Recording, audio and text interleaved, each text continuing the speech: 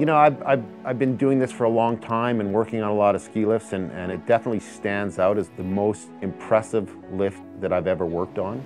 Like, it's a detachable chairlift tram on steroids.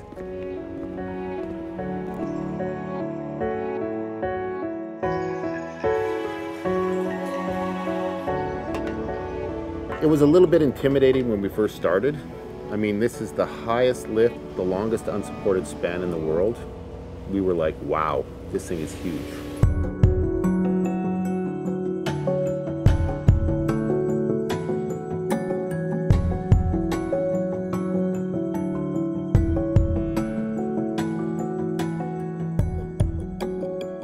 You used to have to pick a mountain for the day. Either you'd ski Whistler or you'd ski Blackcomb. Now, in 11 minutes, you're in the alpine of either mountain. It's like flying in an airplane.